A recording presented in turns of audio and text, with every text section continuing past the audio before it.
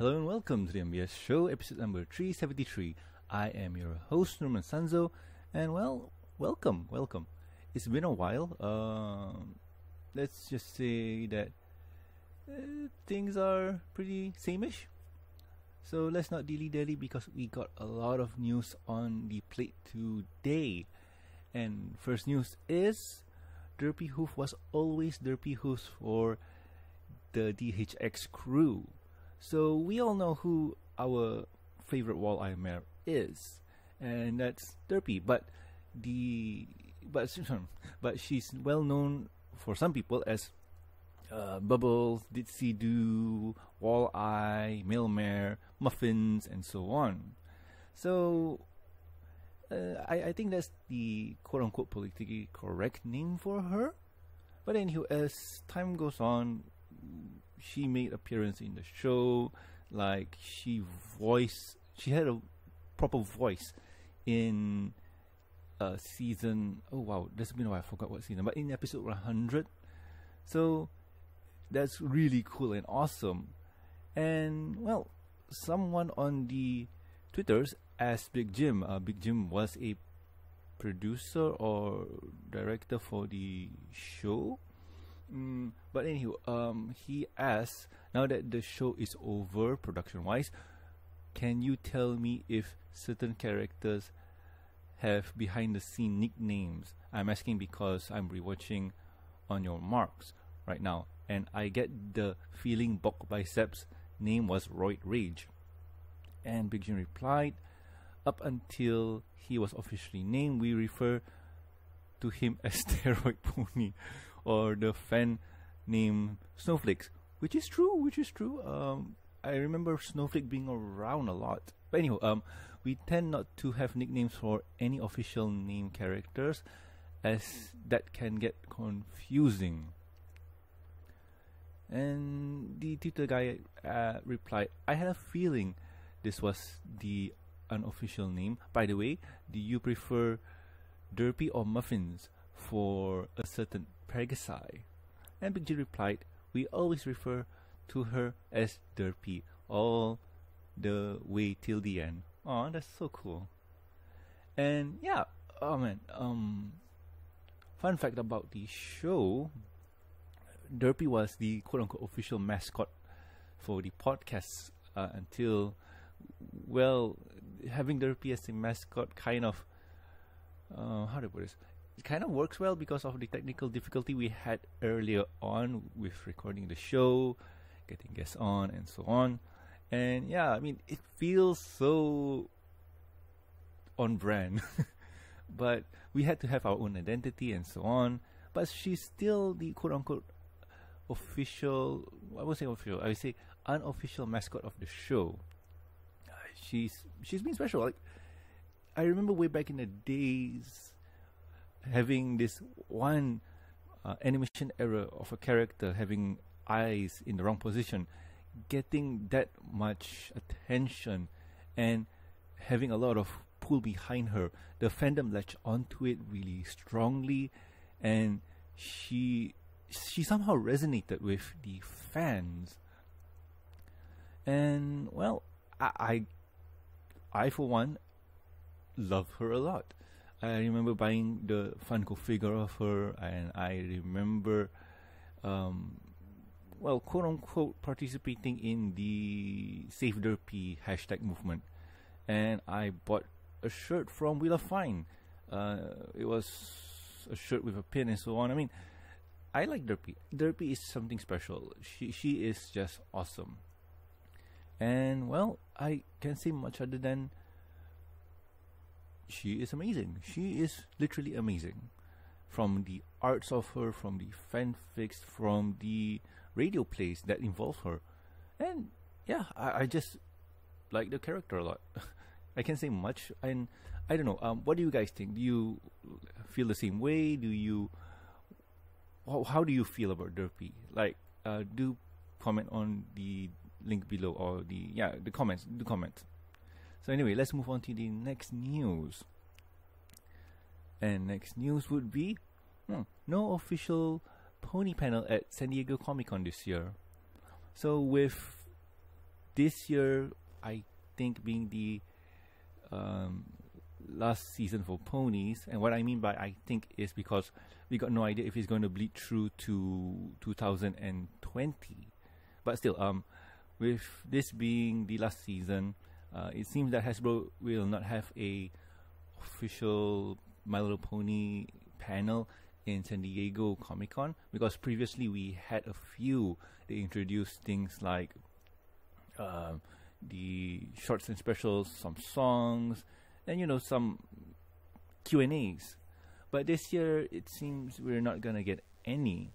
But they are going to show us some amazing toys. Like their booth are going to still be there. They're gonna have Transformer toys and Pony toys and G.I. Joes. I mean, there's a lot. Hasbro does a lot. So if you are going to San Diego Comic Con, do check out for the awesome stuff. But if you would like to participate in a panel or just attend one, it seems that the fandom will have a panel there, and said panel will be called Fandom of My Little Pony, Friendship is Magic, Beginning of the End, ? And let's see, San Diego, California, 7 July. Are we in July? Yes. I don't understand this. But anyway, I'll just read it. Yesterday, Comic-Con International released their program schedule for Saturday, 20th of July. Out of the many panels that were announced, there is one whose subject is the fandom of My Little Pony, Friendship is Magic. The panel will be held at the San Diego Marriott Marquis and Marina in Grand 10 and 11 on Saturday, 20th July 2019 at 8 p.m. Ooh, that's a late one. Panelists will include, but not limited to, representative of BabsCon and Everfree Northwest, and current and former members of the fandom such as AC Racebass and so on. So that is pretty cool. Wow. Yeah. So if you are attending Comic-Con, why not just pay them a visit? Who knows, it might be cool. And AC's there. Oh, okay, cool. And let's move on to the next news. So next news is Pony, let's just say that this giant My Little Pony statues from Hong Kong. So in Hong Kong, there was this event that had it's a pony team event. Children of young and old went there to have fun and so on. And I think the guys at the Hong Kong Brony Club posted some things there. So anywho, they had a lot of cool things there, I really don't know, there's this huge figure of Rainbow Dash, and it's, I think, a balloon thing and so on, and it's more kid oriented. And you can see here there's Sweet Apple Acres, and I think this is kind of a treasure hunt for apples and stuff. And it's really cool, and let's just say it's a fun event. But what people are really interested in is the giant pony figures from the Standing Rainbow Dash. That looks creepy, and to the Twilights and so on. So these are really well made, and I wonder if they are for sale or not, because if these are for sale, dang, that is so good. And as for the event, I got no idea. I think it was a success, yay. But for the figure themselves, they have a lot here. Like in this one specific picture, there's an army of Twilights. They look good. If I were to say that this could resemble a version of the Funko Pops, not Funko, the Funko vinyls, except that this one doesn't have Twilight's wing open. So as what can I say? it looks good. Like you got the Applejack here, you got the Twilight on books, and they say please do not climb, which I feel that's a valid warning. You got no idea if it's gonna break or not, and you got no idea what it's made of. Probably PVC or fiberglass, probably. But I don't know. This is cool. This is really cool. I would love to see this in my neck of the woods for a display. I think they did that before with Pinkie Pie, so I hope they do it again. And I hope they get this, because if this is something that Hasbro made, and from the picture over here, it looks like it's in bulk. They are planning. I'm thinking that they are planning to distribute this. So yeah, who knows, right? So anywho, last news for the week is new My Little Pony The Retro Show exclusive YouTube series. So how do I want to address this? This one is very interesting. Normally I wouldn't address this kind of things because it's kind of non-interesting, because who wants to really check out stuff from Hasbro? But the reason why I just put it here is because the video itself, it's self-deprecating humor. They know how bad it is. I won't say bad. They know how silly it is. They know that the 80s show was really, really funny, silly. So they kind of put in a few snippets like, oh, Megan here got hit by the crocodile and stuff. I mean, I'm not reading it verbatim. You can check it out yourself, and it's pretty fun. It's for a first episode thing, it's kind of cool, but in the long run, I don't know, it may get tired. But if you're a fan of the original G1 ponies, go check it out. You might get angry with how they are treating the characters. Who knows? But on top of that, it seems that we are going to get a retro style ponies, G4 ponies. Yeah, but in the retro style of G1.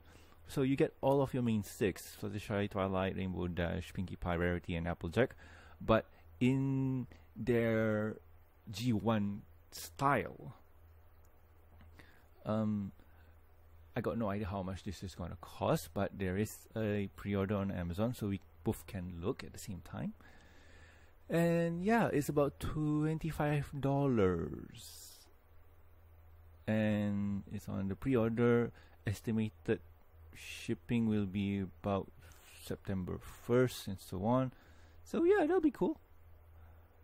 So if you are a fan of My Little Pony in general, and if you're a collector, this might be something that you'll be interested in. Who knows, right? And it'll be really interesting, because if I do remember right, some of the ponies, or the G4 ponies, are kind of a callback to previous, like Rainbow Dash was Firefly. Applejack stays the same because of licensing. Rarity, I'm not sure. Pinkie Pie, oh man, there's a lot. Pinkie Pie's she's changed, because if I remember right, in the original she was called Surprise, which is a blonde white Pegasus, but changed into a pink Earth pony in the 4th generation and so on. But still, it's kind of cool. It's kind of cool, really cool. So yeah, that's this news for this week. And like I said, if you're interested in the toys, go get them. Go get them. So anyway, let's go to my favorite part of the show, or my at least. That is, what have I been doing with my week? And this week has been pretty slow because nothing exciting happened. I think I mentioned last week I went to watch Spider-Man, and that's about it. But for this week, you know, I haven't done anything that's ooh and ah worthy, but I did play a game, and it's not Overwatch this time, but I did play that too. And Said game is called Crypt of the Necrodancer, and this game is a dungeon crawler with a twist. Instead of instead of controlling your character however you want, you have to play it with the beat. So imagine playing Dance Dance Revolution and Dark Souls, and yeah, you get Crypt of the Necrodancer. It's not an easy game, but it's a rewarding game. I think games like that are always rewarding. Once you get past the learning curve and understand the mechanics, you'll have a lot of fun. And that is true for me because I had a hard time playing it, and once I understand how to play it, I enjoyed it. And also, if I remember right, the music is awesome too, being a rhythm game. So it is a lot of fun, and with the recent release of Cadence of Hyrule, which is a Switch exclusive that involves the Legend of Zelda character played in the Crypt of the Necrodancer style. And yeah, it's a fun game. It's a really fun game. For me, I've beat a lot of the stages, and I am now on the character Arya. And oh my god, that is hard. I got no idea how to deal with that. And I think I might be close to quitting. So yeah, I don't know what to say. But other than that, I've been replaying Final Fantasy VII with the added mod of the Remako patch or Remako mod on, and it's pretty interesting. In all honesty, I never finished Final Fantasy VII because I don't know. To me, it felt difficult at points, but after a few years playing it, I felt it's kind of cool. But one thing I am not happy, or one thing I'm not satisfied about, is the Mako system, or the Mako system, whatever you want to call it. It's cool and interesting. I like it, but it's tedious, and you only experience, or you only level those Makos up if you have it on your active party. So if you want to use something, you have to equip it, and then if you pull a character out and put another one in, you need to add all those Makos on. Then you need to balance out with the items and whatnot, like the weapons, shields, and like it's a bit tedious, and it can get really, really tiresome. And with me putting the Remako mod on, it's made the game a lot harder at parts. Like, I think they rebalanced the AI's or enemy difficulty and attack pattern. And right now, if I am remembering right, I am on the ship to Costa de something, I forgot. And this is the first fight with the part of Genova. And oh my god, that is really hard. Like right now, it's hard with the mod on.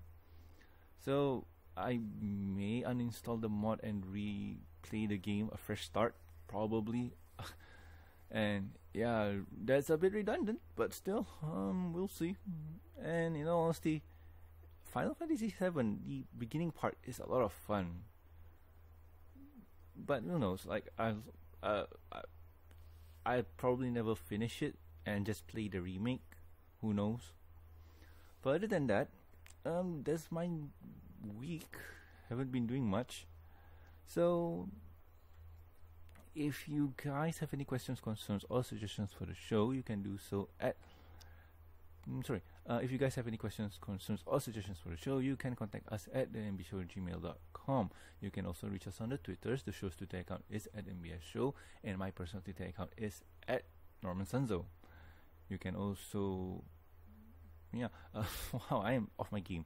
Also, please subscribe and rate us on iTunes, YouTube, and don't forget to press the bell icon to stay up to date, and Stitcher Radio, and also like our Facebook page. You can also catch us on ponywlive.com. Links are in the show notes. Also, do subscribe and rate us on iTunes and Stitcher Radio for the review and discussion podcast.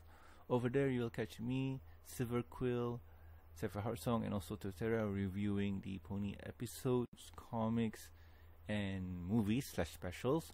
And also, we like to do other things. We like to talk about anime, games, comics, and cartoons. I think one of the most famous or infamous things that we like doing is the America's Ladybug. It is a fun show, and especially if you get, you know what, it's a fun show because you get to see Silver, Totera, and even Seppi get confused by what the heck is going on. Sometimes even me, but I just enjoy it. And animes, we don't do much, but the ones that we do are like Little Witch Academia, and not much. Like I said, we don't do much anime, which is surprising. You would have thought that we do more than that. I need to ask the guys what they want to do. But anywho, there's another time for a different day, so on. So, yeah, there's that. If you'd like to support the show, you can do so at patreon.com/MBS Show. With every support, you get a week's early access to the review and discussion podcast, exclusive and deleted content. And, well, you also get a huge thank you from me. Talking about thank yous, I would like to thank Amy, Lucky Knight, Tristan, Starstream, Jeffrey, and also Master of Lag. Thank you so much, guys. You are great. Oh, one thing before I leave you guys. Next, in the coming weeks, I think on the, give me a second to open my calendar. Sorry about that. In about 3 weeks time. 3 weeks time, BronyCon's happening. So if you are attending BronyCon, be sure to say hello to Silver, Safi, and also to Totera, because they will be there. And yeah, do say a howdy do, because I can't be there. Life gets in the way sometimes. But if you are attending, go say hello to him, or go say hello to them. Take a picture of them, and you know what? Post it on the Instagram. Tag me or tag the show at the MBS Show at Norman Sanzo. And who knows, right? Like, I hope you guys have fun there. I hope you guys have an amazing time at BronyCon, because this will be their last convention ever under the name BronyCon. Going forward, we got no idea what they're gonna do, but yeah, I'm feeling a bit sad by this. But you guys who are going, you guys who are attending, be happy for me. Like, what's the word I'm looking for? I don't know, but just have fun, just appreciate the time that you have there, and just say hi to the guys. Like, I would love to meet them in person if possible, but maybe another convention, maybe another time. Who knows, right? There's always Everfree of West, right? I know there's Babs, so yeah. So anyway, I have been Norman Sanzo, and I'll guys catch you next week with another fun episode of the MBS Show. See ya!